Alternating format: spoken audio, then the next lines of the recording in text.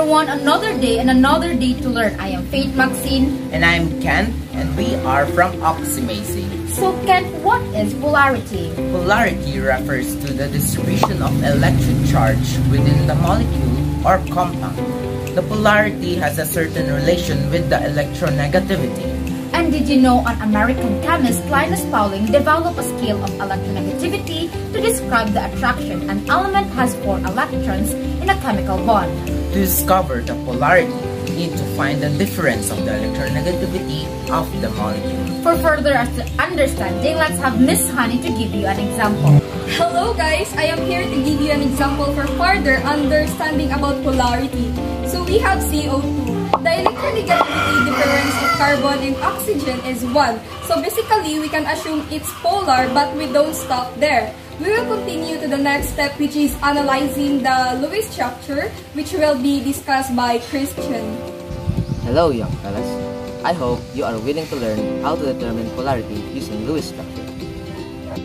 So our central atom is carbon, surrounded by 2 oxygen. Since the octet rule isn't satisfied, we can add another bond. And as you can see, the central atom doesn't have a lone pair, so we can conclude that carbon dioxide is nonpolar. But wait, we can't have an experiment without an objective, right? So our objective for this experiment is to understand how properties of molecule binding due to polarity works on a larger scale.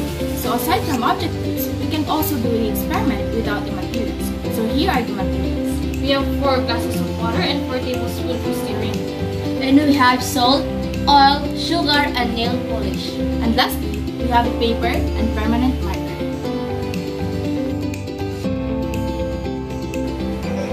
Thank you for letting our learners know what materials to use. Now let's do the experiment. Now, let's mix the oil, salt, sugar, and nail polish in each glass of water. On your paper, draw this table.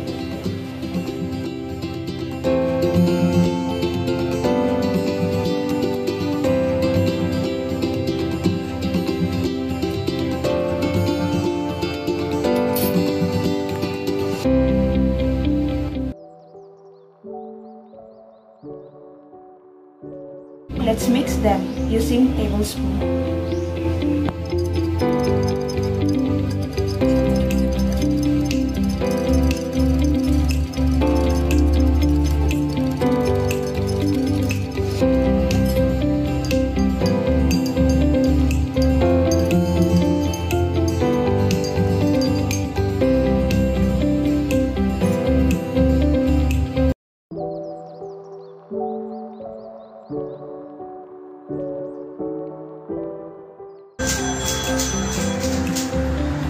Well, thank you for that wonderful answer, Claire and Micah.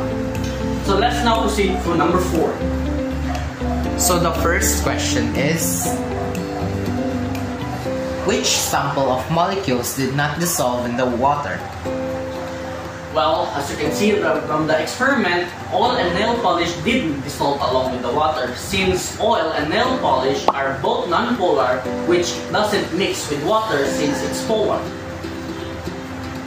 So the second question is, which sample of molecules dissolve in the water? Well, from the experiment, both sugar and salt did dissolve along with the water, since salt and sugar have a slight sucrose polarity that mixes with water. Therefore, it created a homogeneous mixture. Now with the third and the last question, which is, if water is polar, what is the polarity of the molecules that didn't dissolve in the water? And if water is polar, what is the polarity of the molecules that dissolve in the water? Well, if water is polar, it would only mix with another polar molecules. But what if water is being a polar one is mixed with another non-polar? The result would actually not mix, since this phenomena is called immiscible, where 2 molecules with different polarities won't mix. So that concludes for our little experiment on polarities at work.